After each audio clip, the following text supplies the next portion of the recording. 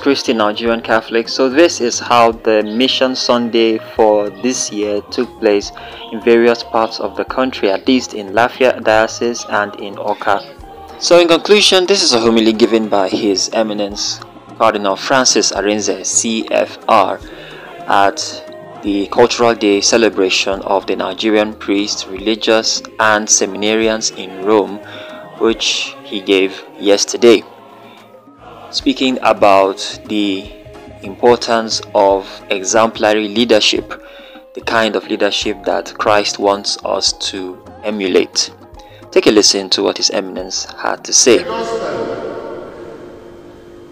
Son of Man did not come to be served, but to serve, and to give His life as a ransom for many.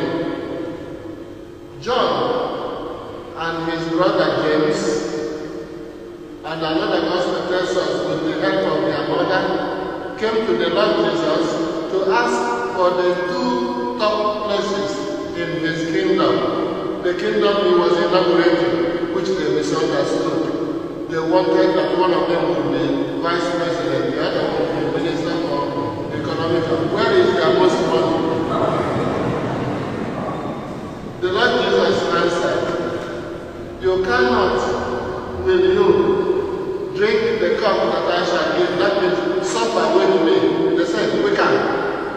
And he said, okay, you will do that. But to sit on my right, on my left, is not mine to give you. It's prepared by my Father, who is in heaven. That means he refuses to answer that. And then he asks, you don't know. Because the other apostles were not amused. Peter must have said, didn't you hear what he told me? What are these two boys trying to do now? The Lord Jesus had to call them to a general conference on the spirit of the Son of Man, who came to give his life for many. Gradually, the apostles learned, they understood, they were converted. You will notice, after the resurrection, when John and Peter ran to the grave, John was faster than Peter, who was older. John reached first, but he waited for the Pope coming after him to look in first, which Peter did, and then John joined.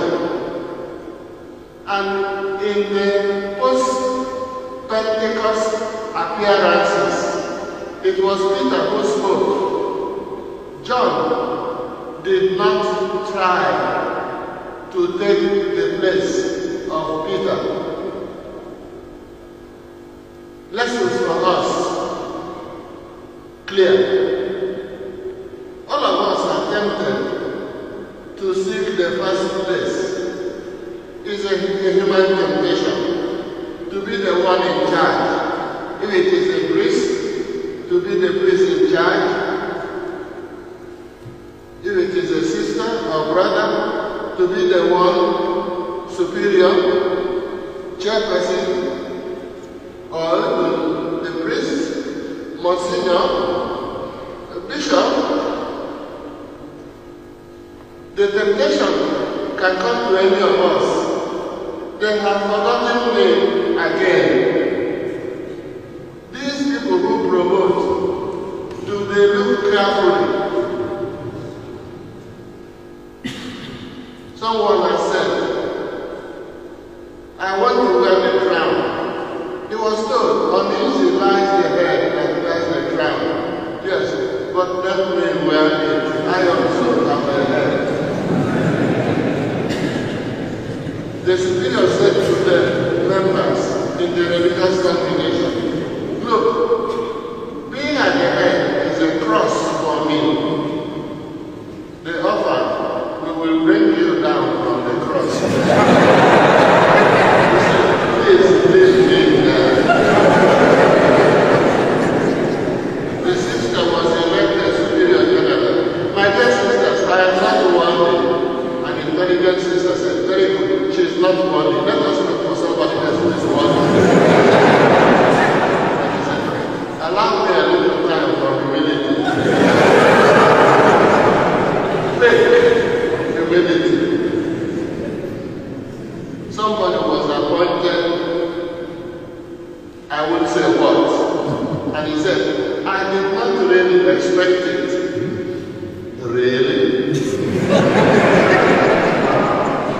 Or is that the usual formula?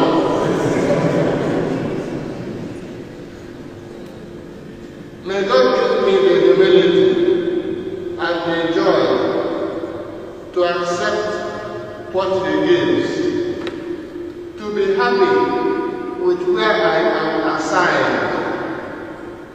Even if you think the superiors did not see very clearly. Also, beg for the grace to really believe that the other person is better than you. Easy to say, difficult to believe. Rejoice sincerely when another person performs well and is praised, elevated, appointed.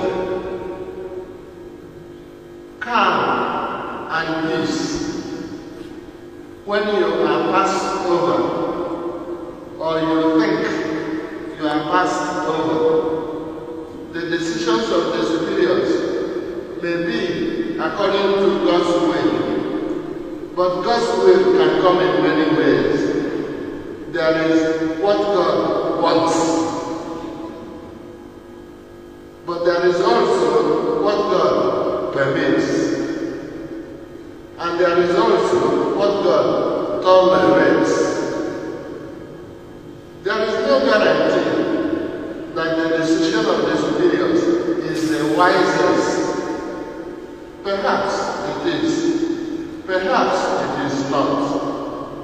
Your superior may be a saint, or just a little less than a saint. But the superior is your normal channel to know what God wants for you, or what God permits for you, of what God tolerates that others inflict on you. It happens sometimes, even to great saints like Padre Pio. A great priest in Italy was sent to look into Padre Pio's performance.